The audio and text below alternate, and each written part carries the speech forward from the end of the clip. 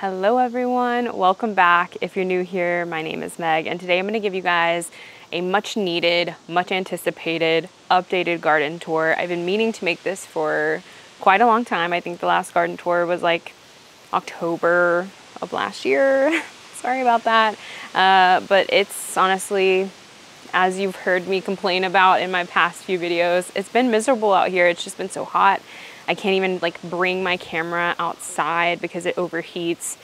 As you notice today, it's kind of like a windy, overcast day because Tropical Storm Debbie is coming for us. And I also just kind of wanted to do a garden tour before the storm hits us in case it roughs up my garden a little bit, because right now it's just so pretty. Everything is blooming and everything is standing tall, but I don't know like what to expect. We're not supposed to get like most of the brunt of it, but here in North Carolina we always get like the after effects. We're gonna get a lot of rain. I think we're supposed to get like 8 inches over the span of 2 days, which is a lot of rain. We already have flood warnings and watches and things like that, so I'm definitely expecting, you know, my usual river to run through my garden and mess up the mulch and everything. So anyway, I'm gonna give you guys a tour before all of that happens. In case you are new here, I'm gonna give you just a little bit of a lightning round about my garden. If you want really specific details, I suggest going back and watching previous garden tours.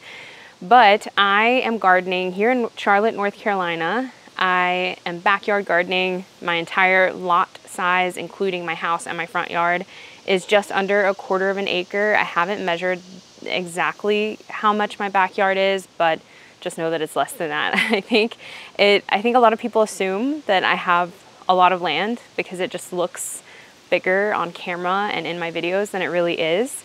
But no, it's a pretty, you know, it's a decent sized backyard, I think, like compared to most people, but it's not that large. I think it just looks bigger than it is because I have just packed it full of everything that I possibly can. I am mostly gardening in raised beds. All of my vegetables are in raised beds, and then I have a lot of in-ground flower beds. I have 16 different beds. They're various shapes and sizes because they have been added over time, over the span of like 4 years or so. So my garden has definitely been built slowly over time. It wasn't something that was built overnight and everything is uniform and the exact same. So that's why it's a little disorganized with how the layout is. It's more kind of like you're walking through a maze rather than like, you know, a really put together uniform garden, but that's my style. I love that. I also have a greenhouse that I've built, and I guess I can kind of say I'm like a little mini homesteader now. I'm not just a gardener. Because in the span of 1 year, within the last year, I have added chickens and I've added bees. So that has been quite a journey, and I've loved every second of it. I adore my garden. I love what I've built back here. This is absolutely my happy place, and I have also loved sharing it with you guys through social media. That honestly is, I think, the best part of it all. Before it gets any more windy and starts raining on me out of nowhere, possibly, let's go ahead and start the tour. So here's just a little overview. I think from this angle is where I can kind of see most of it. If you'll notice, I've kind of made like an L shape with it. So over here is like my back door that I come out, and then I've got beds all through there, and then all around here, and this is kind of the centerpiece, the fire pit area, and over here is the greenhouse and stuff. And then if you keep going, I've got a shed here, and then we have a little patio area over here with another garden bed. So that's kind of just an overview before we get started, but I think I'm gonna take you guys through here first. So let's walk back through here.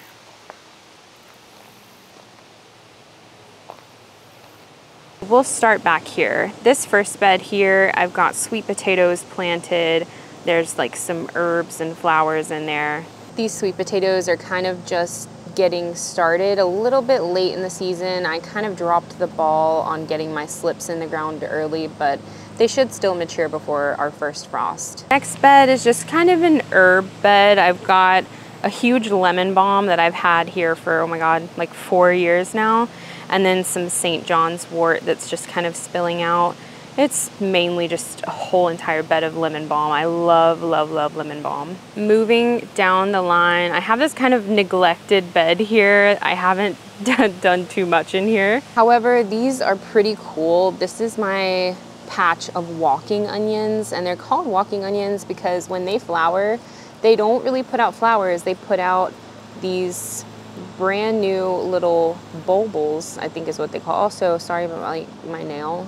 Yeah, I lost that one. But they put out these little bulbils, and you just break them off like that, and it's a whole new onion plant that you can just go ahead and replant in the ground. They say that they are walking because when these tops get heavy enough, they bend over and they touch the ground and they root themselves and they walk across the soil. Kind of see that right here. All of these, that one's actually already rooted itself. So it'll, yeah, and several of these have rooted themselves. So it'll be like a brand new patch of green onions. These are not really your typical bulbing onions. These are just green onions, but I love that they're kind of an infinite green onion hack because I never have to ever plant green onions ever again. I have a tomato that I just planted in here for the fall. I think it's a Cherokee Purple. So that should give me a good fall harvest. We've got some dill going to seed here. I'm actually just gonna get a little bit of it and just sprinkle it. Hopefully we'll have some fall dill. Down through here is an absolute mess. This was an in-ground bed. If you guys remember my last garden tour video, I was talking about transplanting some strawberries in here and making this a strawberry bed, and I regret that. The strawberries are taking over. I actually have decided I don't want to grow strawberries in ground anymore. I want to rip all of these out and transplant them into containers, like a grow tower or something, because they're just very invasive growing along the ground. I don't recommend. This was full of chives here in the front, and they're literally just choking out the chives, which I don't want to happen. So those are all gonna get removed. Down there, that bed, it's just a flower patch. There is a beautiful dahlia down there that comes back every single year. Love her. Moving over to this bed, there's this long, skinny bed. I was calling it like Tomato Alley. I had a bunch of dwarf tomatoes planted there. My Romas are suddenly coming back to life. We've had just a tiny bit of cooler temperatures, and they're like giving me a second round, which I don't know. I've never really had Romas do that because they are determinate tomatoes, but they died back, and then they're like regrowing now. And they're looking a little wild and crazy. I definitely need to stake them up better, but look at, there's like a new little flush of Romas, and I am not mad about it at all. After I film this video, I definitely need to get out here and just stake everything because the wind is just, I don't know, it's making me a little nervous. This little branching sunflower here that was a volunteer. I did not plant this. I have no idea how it got here. A squirrel or a bird, thanks to them, shout out to them, because it's so beautiful. It's, I don't know, it has this like lemony color. It's really pretty. I'm gonna go over here and then do a little pivot to show you guys the squash trellis. This is my favorite part of the garden every single year. I love it so much. It's 2 6x3 beds. They're connected by a cattle panel trellis, and I grow squash and beans on this trellis every single year, and it never disappoints. So beautiful. I love it this time of year because it's just so full. It's full of squash. I've already harvested a few squash if you've been watching my harvest videos, but there are still a few on there now, and it's still like pumping out squash every day. There's a ton of noodle beans. It's full of noodle beans right now. I actually need to get in there and do some harvesting. Issues that I have with this squash trellis every year are just the pests. So I have so many of these bean beetles, and what they do is they just make the leaves look like crap. They just eat the leaves. I usually just come through, and I used to be really scared to just squish these with my fingers, but not really anymore. So about this time of year, all of the leaves start looking like this. I need to go in and kind of trim them up a bit. On this side, this is kind of empty. There's some stuff I need to go in here and clean up, but I'm gonna be planting some fall stuff, some brassicas in this bed. Moving over to the other side, got some of the squash that are just growing down along the ground from the trellis. And here is a butternut that one of them just put out. But I also have some peppers that I planted in there, which was a mistake because they're kind of getting shaded out a little bit. But I've also got some eggplant in here. These are giant Marconis in here. I love giant Marconis. Here's another little branching sunflower that was a volunteer. I didn't plant any sunflowers in my garden this year. Well, I think I planted the mammoths that I'll show you later. But all these little branching ones, I didn't plant. And they just started popping up in grow bags everywhere along the ground, and I'm not complaining at all. Got my wind spinner back here going crazy. I love a good wind spinner. I definitely want to get more of them to put just all around the garden. Here in this desolate corner are the bees, but I'll talk about them later. But for now, I'm going to turn around and go back out to the sidewalk because I want to tell you guys about this bed here. So let's just walk back here and turn around. In this bed here, I've got some tomatoes that are just struggling. The tomatoes are not loving the heat right now, and I'm not either. They are not doing so well, but I'm hoping that they'll come back in the fall, just like the Romas are doing. A marigold in here, and then I have this A-frame trellis that a cucumber has died on. I need to take that cucumber out, but I just planted some more cucumbers here at the bottom, and they're slowly reaching their way up. So those are gonna be my fall cucumbers.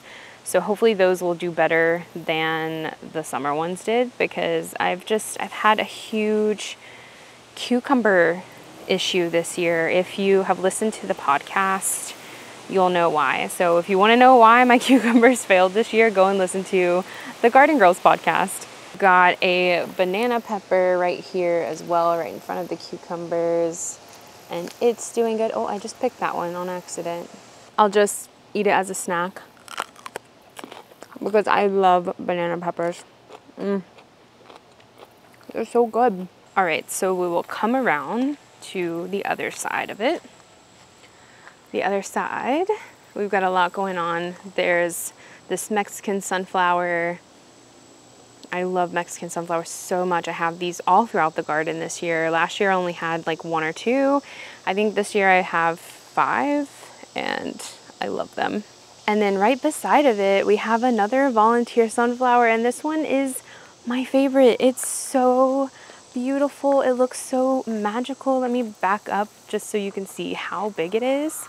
It's coming out of the ground there and going all the way up and just branching out and out and out. It's put out so many flowers. I'm 100% saving seeds from this one this year because I love it. I would love for my entire garden to just be full of this type of sunflower. I have the mammoth sunflowers over there, and they're beautiful, but it's like, why would you put all that time and energy into growing just one flower when you can have this? You know what I'm saying? I'm actually gonna be so sad when it's done. I'm gonna be distraught, actually. Okay, coming back around here, I'm gonna show you guys this little area. This baby blue eucalyptus plant that's trying to take over my walkway, but I don't even care. I don't even care. I love walking through here and just doing this and then smelling my hands. It smells so good. And then in this corner gets a lot of shade, so I put a little patio set here just to sit down sometimes, take a break if I'm out here gardening all day and it's hot. And I have another one of my Mexican sunflowers here.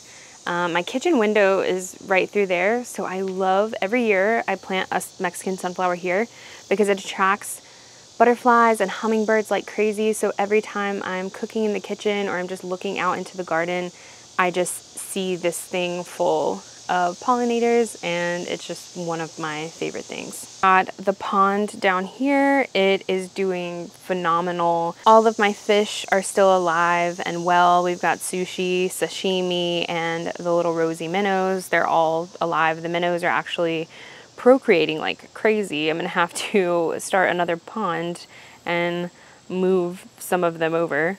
So I'm gonna spin you guys back around. We're back here at the squash tower, but we're gonna go through here and talk about this trellis. Here's another branching sunflower in a grow bag, but I've got this trellis here and it is connected by, there's this low bed in the ground. It's pretty much like an in-ground bed that's full of strawberries.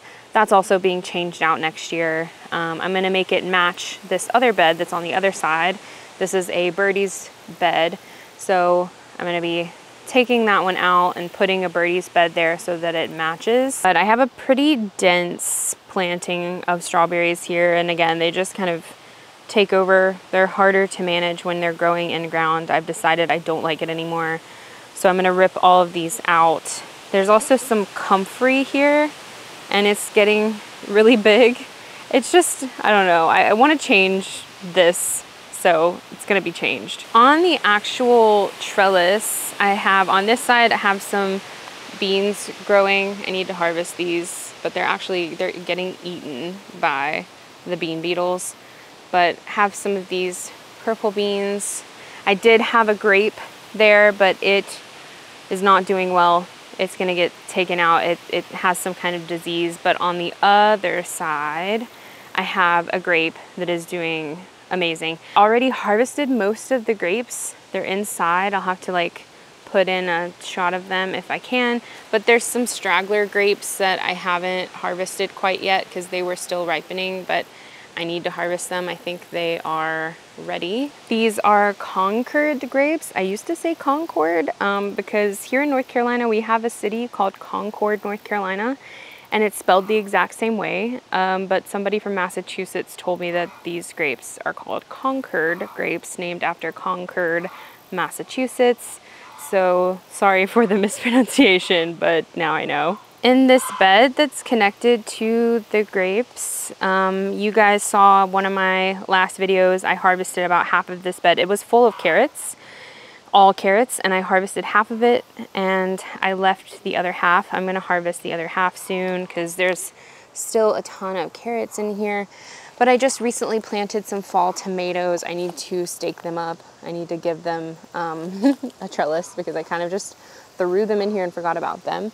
But these are some fall determinate varieties of tomatoes. So sauce tomatoes, I just did 3 along the outer edge here. So then we'll just move over. We've got this trellis that I got it from Amazon, I think, a long time ago, and I didn't put it up, but this year I found it. It was in my shed. I like totally forgot I had it. And I just kind of was like, where am I gonna put this? I have no idea. So I just put it in between these 2 beds. It doesn't really, I don't know. It seems like it kind of doesn't really go, but you know, whatever. I love it actually. And I decided to plant passion flower on each side. So I've got one passion flower vine here and the other one's over here. Here's one of the flowers that have just opened up. And these are called maypops here in North Carolina. They're a native plant and native edible fruit here as well. They are what makes the passion fruit. And I probably won't get any passion fruit this year, but I'm hoping for next year.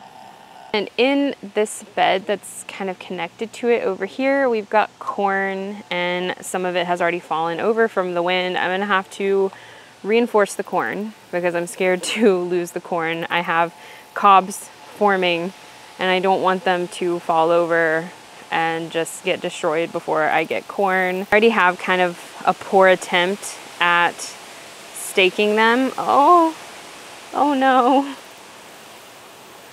Please don't. Oh my God. Hang in there, corn. Besides the corn in this bed, I also have a couple of ground cherry plants. This one is just spilling out and kind of taking over. Ton of ground cherries there. There's another one over there that's actually not doing so hot. I don't know what's wrong with that one. Through here, and we'll talk about this little round bed here. Some kind of squash that's growing here. I don't know, it seems like it's not doing like the best. I don't even know what kind of squash I planted here, but just, I don't know, some kind of squash. And then the rest of the bed is peanuts, and the peanuts are doing good. They're still flowering. These are the little peanut flowers. They're so cute. My peanut video from last year where I made my own peanut butter from peanuts that I grew. Be sure to check that video out. Then we have the beehive. So here is the beehive. It's in this kind of desolate corner of my yard. I don't really ever grow anything in this corner because it's partly shaded, but only in the summertime is it shaded through here. It's not shaded in the winter or the fall because all of the leaves from these trees will fall. Put the beehive here thinking that I'm in North Carolina. We get temperatures over 100 degrees in the summer, and I'm sure that the bees will appreciate the summer shade, but they still get, I mean, they get sun from like 7 a.m. to about 2 or 3. So that's still kind of like 7 hours of sun that they get, and then they get shade during the hottest part of the day. So this is the front of the hive. So the hive faces this way. It doesn't face towards the garden. That way I'm not encroaching on their flight path at all. Their flight path is out this way into this tiny little wooded area. A lot of people, I think that I live in a rural environment, but I don't. I'm suburban on the edge of urban.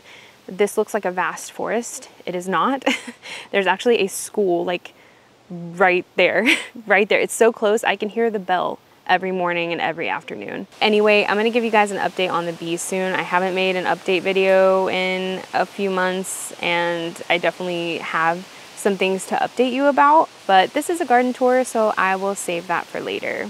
I guess we will kind of turn here and I'll talk about this bed.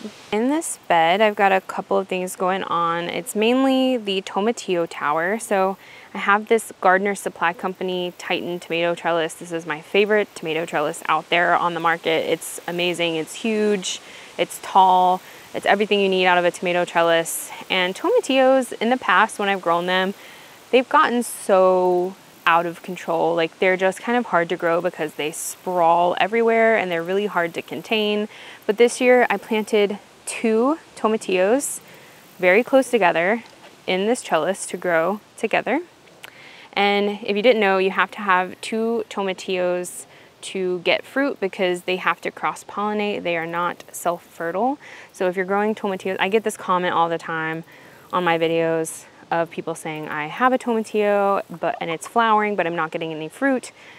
Ask yourself, am I growing 2 of them? Because you have to have 2. What I do to just kind of contain it is if one of these is kind of poking out, I'll just like tuck it back in, and it is growing in this kind of contained type of tower.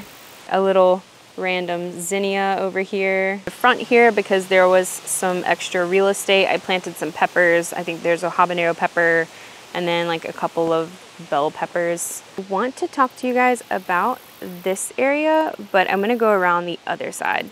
Oh, on the way, I guess I'll tell you about this grow bag. This is a pomegranate tree. It's new to my garden this year and it's doing really well. So we will just walk this way and turn around. Now over to this part of the garden. We were just over there with the corn and the passion fruit and the beehive. This is another trellis that I have that it's 2 6x3 beds connected by a trellis from Gardener Supply Company. This is a huge lemongrass that is just growing in this 10-gallon grow bag. It's actually gotten so large. I need to use it. I need to dry it out for tea. I need to do all of the things with it. I just haven't yet. And it's also just really pretty. I love lemongrass. And over here in this bed, I've got a little cherry tomato. I've got my okra, which I need to harvest because they have gotten way too big. These are not edible. They're way too big. I haven't harvested them. Oh my God, look at how big this one is. Yeah, that's an edible. And then we have the star of the show. This is the trellis, and this is one loofah plant. You guys, this is one loofah plant that has covered this entire trellis. It's going crazy. All of those are male flowers up there. I was worried about it at first. I haven't grown loofah. I think I skipped a year. I didn't grow it last year, but I grew it the 2 years before that, and I forgot how late blooming they are. So if you have a loofah plant and it's growing and growing and you're like, oh my God, I'm not getting loofahs yet, don't worry, they're just late bloomers. Mine has been growing all this time, but it just now started putting out loofahs everywhere. I think I've counted 8 so far. 1, 2, 3, 4, 5, one right there, 6, 7, one up there, and 8. There's one over there. Yeah, 8 so far off of just the one plant, and it's still blooming. Actually, there's 9. I see one over there. I cannot wait to make the sponges this year. There will definitely be a video about that. But just another thing about loofahs, if you didn't know, they're extremely squash vine borer resistant. So if you live in the Southeast, we have a huge issue with squash vine borer here. They don't touch loofahs. Squash bugs don't touch loofahs. Bean beetles don't touch loofahs. Nothing touches loofahs. They're extremely resistant to pretty much everything. So yeah, if you've had trouble growing squash, try loofah. I think I'm gonna have to speed this tour up a little bit because Tropical Storm Debbie, she's coming. On this other side, there's a little patch of corn that kind of failed. It's not doing well at all. Amazing looking herbs. I have this sage that's been growing for quite a few years in this grow bag, looking amazing. And then I've got this rosemary bush that is about 4 years old, and it's just massive. We'll go back out around this way, the greenhouse, in a minute. I'm gonna show you guys the chicken area first. So here is the chicken coop, and then the chickens have all of this outdoor area to roam about throughout the day. They love to spend time near the compost down here. So this is my 3-bin composting system. They love to spend so much time near the compost that they jump up on top of the compost and they come over here and they jump over the fence and they get into the garden, just like Miss Hazel has just done here. Yeah, the fence is an issue that I'm about to fix in the fall. First of all, it's too short. They can fly over it without even the compost. Most of them can. Some of them are good little chickens and they never try to fly over the fence, like the Silky. She can't fly. She can't fly at all. But one of my fall projects is I'm gonna get a taller fence and I'm going to extend their area. So they have all of this area, but sometimes I feel like it's not enough. I'm gonna extend it and make it go all the way down here around the beehive, like this. I want them to be able to forage around the beehive so that they eat the small hive beetle larva for me, because I do have a bit of a small hive beetle issue with the bees. Again, I'll talk more about that in the bee video, but allowing them to forage around here I think will be great for them, and that'll just give them more space to roam. It's also been quite a while since I've done a chicken update, so I will have to make a whole separate video. I have a video planned about like my first year into chicken keeping, because we're coming up on a year, and like things that I wish I knew. So I do have a separate video planned, but I'll just update you really quickly. I did let chicken math get the best of me. Yeah, I'm only supposed to have 5 chickens. I have 11. I definitely love the chickens like more than I ever thought that I would. They are literally like one of the best parts of my life right now. I love them so much. Actually, I'll try to catch them all really quick and just introduce you to all of them. This is Maple. She's a Rhode Island Red. She does not like to be held. That's why she's screaming, but she lays brown eggs. This is Penny. She's a Starlight green egger, but she does not lay green eggs. She lays brown. but she's one of the sweeter ones, but she's also a little troublemaker, and she likes to hop the fence. This is Hazel. She's the most dinosaur out of all of them. Like the noises that she makes. There's a little like toupee that she has. It's so cute. So she's an olive egger and she lays green eggs. This is Winona. She is one of my sweetest chickens. She follows me around everywhere. She wants to get in my lap. She just wants to be near me at all times. She is a silver-laced Wyandotte and she lays brown eggs. This is Cleo. She is my giant chicken. She's a Brahma. So she is, I don't even know if you can tell on camera, she's a big girl, but she's so sweet. She never causes any problems. She's like my little golden child. And she lays like these pinkish eggs with white speckles. They're really pretty. This is Mavia. She is one of the prettiest chickens I've ever seen. She's an Easter egger. She was supposed to lay a colored egg, but she lays cream. She's beautiful. She is like this gray color here. Let me like give you a better look. She's just so pretty. And she's very sweet, but she is my broody mama. She goes broody all the time. This is Elsa. She is a silked Easter egger, so she's a hybrid chicken.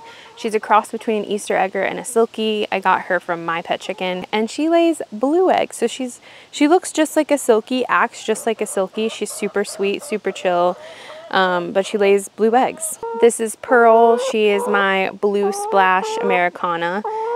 She's also really pretty, and she lays bright blue eggs. And last but definitely not least, we have Ginger. She's a Wheaton Marans, and poor girl is at the bottom of the pecking order. She doesn't get bullied, but you can just tell she's at the bottom of the pecking order because she's like always the last one to get treats. She's like really shy, but she lays the most beautiful chocolate, deep chocolate speckled eggs. They're so pretty. I can't believe I was actually able to catch all of them. But yeah, those are my chickens. I forgot 2 of my chickens. I feel like such an awful mom right now. Like I just totally completely left 2 of them out. Okay, this is Charlotte. She's a cream leg bar. She is one of my tiniest little chickens. She's kind of Elsa's size, and Elsa's a bantam. But cream leg bars are like super athletic. They're like little Lululemon chickens. Like they're just very lean. And even though she's a cream leg bar, she was supposed to lay blue eggs, but she lays cream. I don't know what that's about. And I actually don't know how I could forget Lizzie. This is the head hen. I'm pretty sure Lizzie is head hen. She just exhibits all of the head hen behaviors. She's the boss, and she's bossy, and she has a really bossy personality as well. I love her. She's a speckled Sussex, and she lays white eggs. Leaving the chicken house now, we're gonna go along this way. Here is my green stalk. It just has a bunch of flowering herbs in it at the moment. I need to replant it for fall, but I love my green stalk. I would show you guys the greenhouse, but as I was saying, it's like a total wreck right now. In the summer, I kind of just use it as a shed to put like everything. I really need to get in there and clean everything out. I never use it in the summer because it's just too hot. Like nothing grows well in there in the summer. I usually use it spring, fall, and winter. But it is a 9 by 12, I think, greenhouse. It's made with the polycarb panels. It has 4 windows, and they open with like a solar opener thing, so they open and close by themselves. And I mainly use my greenhouse for seed starting in the spring and in the fall, and overwintering things. Like I'm gonna try to overwinter some peppers this year. I overwinter any citrus or like frost sensitive plants. I grow some fall stuff in there overwinter as well. I just try to, yeah, it's basically used for seed starting and just extending life, extending seasons for things. Coming around here this way, we've got just kind of a flower patch growing along the greenhouse. All of these zinnias are volunteers. They just popped up from last year. They are all different colors, which I think is really pretty. There are some native plants thrown in the mix here. There's a bunch of milkweed there. another Mexican sunflower, some pineapple sage, and some blackberries throughout there. I've got my green tea plants in the back. This is my asparagus bed. It's currently ferning out right now. We've got a junk corner over here. This is where I keep all of my like steaks and my extra chicken coop in case I need to separate someone. Here's my shed. I've got some potted fruit trees. That's a nectarine tree. This olive tree that is new this year. A mulberry tree that is new this year. And then over here is the patio. I usually have the umbrella up, but I have it down right now because it's about to storm. This is where we come to have dinner outside or just kind of chill, get out of the sun. And there's also a pizza oven there, so that's like one of my favorite things ever. If you just watched my last harvest video, you know what this is. This is a bed that I way overplanted. I love my little frog statue over here. He's so wise. But yeah, this bed, I way overplanted it. It's really hard to harvest things from it, but I have a ton of stuff in here, guys. I've got zinnia, roselle plant. Should have never planted that in here. There's like 7 pepper plants. They're all doing great. Like there's so many peppers. If you want to see some things I harvested, check out my last harvest video. This basil that is like the best basil I've ever grown in my life. The variety is called Prospera F1 basil from High Mowing Seeds. I swear it's the best basil, hands down. There is an eggplant back there. There's tomatoes that I need to stake up. It's like a whole situation. This is just, it's actually just out of control. Over here I've got some grow bags. There's 2 blueberry bushes in those grow bags. This grow bag is a blackberry bush. I've got a raspberry bush. I've got a dahlia in there. Hibiscus plant over here. More blueberry bushes in here. And there's also some strawberries that I'm gonna rip out because they're kind of trying to choke out the blueberry bushes. That probably wasn't the best idea to plant the strawberry. And then over on this side, I've got this fig tree. So this fig tree is new to me this year. I think it's a black mission fig. It's a little droopy right now because it needs water, but not to worry. It's about to get plenty of water from Miss Debbie. So thanks, Debbie. In here, I just have some like random stuff. This is a gardenia bush. It's done blooming for the year. Some jasmine growing up there. And over in this corner, I have my Black Magic colocasia. This one comes back for me every single year and it's just so beautiful. I love this one when it gets new leaves because the new leaves are so pretty. Like, look at that. Love it. I was over here wondering what I was forgetting because it felt like I was forgetting something pretty big, and I was. It's this bed here. So we have the fire pit here in the middle, and then this is a bed that I just added this year, and I decided to just plant it full of flowers. So that's what I did. I planted these mammoth sunflowers. They've already bloomed and now they're drooping over. So they're about to be gone. But this little sunspot sunflower just opened up. It's a dwarf one. It's really cute. And there's another Mexican sunflower here. And then loads of zinnias of all kinds of different colors. And I have butterfly bushes planted in the ground on each side of it. So it's kind of just like a flower wall. Like that's what I was envisioning. It's just a wall of flowers right by the fire pit. And I think it's really cute. It's actually one of my favorite parts of the garden right now.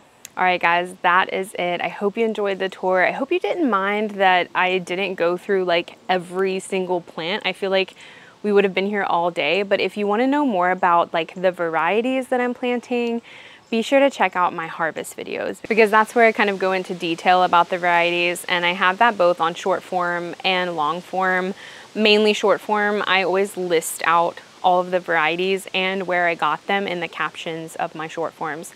So if you want to know more about like specific varieties and stuff, just be sure to check out those videos. I had fun on the tour. I'm glad that I got to show the garden in all of its glory before Debbie comes through.